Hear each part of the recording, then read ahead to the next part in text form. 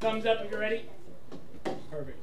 I have never been happier teaching than in the last 2 years since the pandemic. I honestly have to say, and this is my 17th year, it's my second year teaching third grade, I loved it. I changed grade levels during a pandemic, and I've never been happier. I've just had so much support, and I knew I could take a leap of faith because there was gonna be a team there to catch me.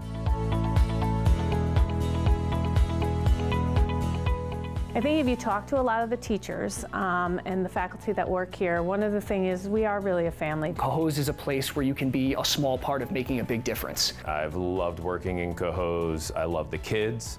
I love the families. The community is amazing. Everything is community-based. Everyone looks out for one another. The best thing about my job, I think, is that I get to see students grow and learn. I make connections with them. This place is big enough that we get a really diverse population of people and we get to meet a lot of different people, but it's small enough that you can really appreciate the accomplishments of the people that you help here. It is a great family here. There's such a sense of community. If you like to have fun and laugh while you're doing your job, this is a great place to be. Our district listens to the teachers' inputs. The wonderful thing about Cohoes is you know the superintendent, you know the assistant superintendent, you know all the principals, you know everyone in this district. You come to work and people know your name. It is completely a team effort, from the kids to the parents to the administration to the teachers.